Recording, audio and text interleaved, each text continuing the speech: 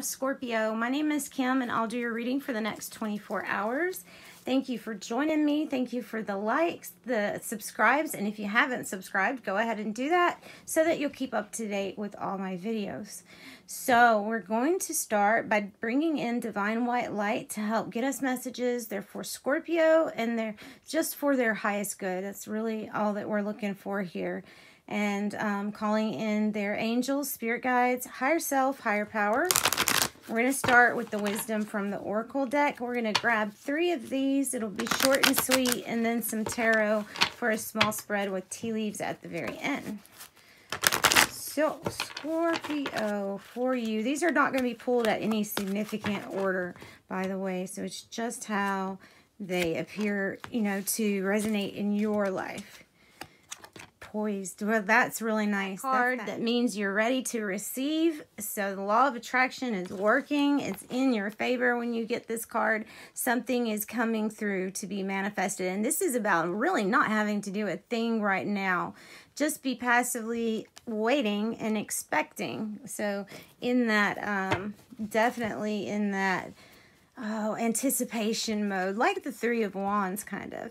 And then we have go the distance. Nice. Whatever route you're taking, whatever path you've been on, keep up with that same path and the same speed, because something's coming in really quickly for you, and there may be things that you're having to do action-wise that go along with this card, but it's definitely bringing in what you want. So don't give up is what I'm getting. I'm getting that don't give up, don't give up. Never-ending story. Well, this could be the story of all souls, couldn't it? There may be something that we feel just keeps going round and round and round, but it also might be talking about your past lives. It might be talking about information about this never-ending story that you might have access to now. It could be talking about Akashic records. You know, people are getting more spiritual gifts here lately. So maybe you're starting to remember things or getting these gifts that are from this never-ending story. Something that you'd already mastered in the past. And then we have 44. Lots of signs are getting this card. The Thinker.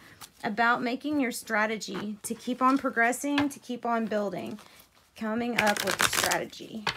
So let's get your reading started, Scorpio. This is the Rider-Waite Tarot deck. Let's find out what the issue is. Oh, okay. So that might be why we're like, why it's like, don't give up, don't give up. There might be something that you might have been brokenhearted about. Something that maybe you put a lot of effort into and ended up with a broken heart. This could be talking about more than 3 people. It doesn't really have to. That's mainly loss, but you know, along with this card, we also have to think that what comes after it is the ebb and flow. So if you're down here feeling, then you have nowhere to go but up right now. So let's look at the challenge. Ooh. Queen of Wands, maybe a Leo, Aries, Sagittarius. This is about being bold, though. I almost see this card relating with go the distance. Queen of Wands with go the distance, because she's bold. She's someone that takes inspiration from. You would really, she's a little bit intuitive too with the black cat there.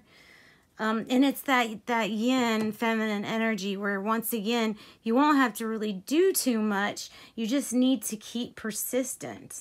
Keep persistent. All right, let's get a past energy. All right, past energy. This is the future energy. And then let's get, spirit advice. Oh, good. Good, good, good. Let's take this one too, since it's wanting to pass. All right, so we've got Ace of Wands. This can be about passion coming into your life. Like, this is the past position. Maybe this is a romantic partner, or maybe this was a brand new, inspirational new start for you. And then something came along and we're back in this heartache mode. Having the challenge of moving forward, being bold and courageous, taking risks. The Page of Pentacles could indicate a child, Taurus, Virgo, Capricorn. This is that news, package letter or news that something about your material or your financial gain is going to come in, and that's great news. And then, or a job, anything related to like finances, I think, or the home life. The Six of Wands, victory and public recognition from other people, maybe in the family, maybe on an internet group, maybe something even bigger than that, who knows. So then we have the Eight of Wands, and that is fast income and communication. This was in the near future, the Page of Pentacles, and it is an incoming communication. This is just saying that you are going to get this message, news is on the way, and you're going to be riding high on your sweet little parade of victory there.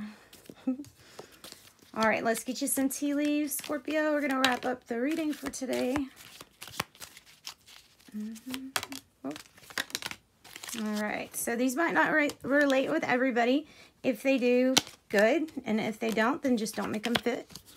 Grief, sorrow over a loss, might be heartache or loss, might be that Three of Swords. Grasshopper, situations in the balance that require careful handling. Careful handling.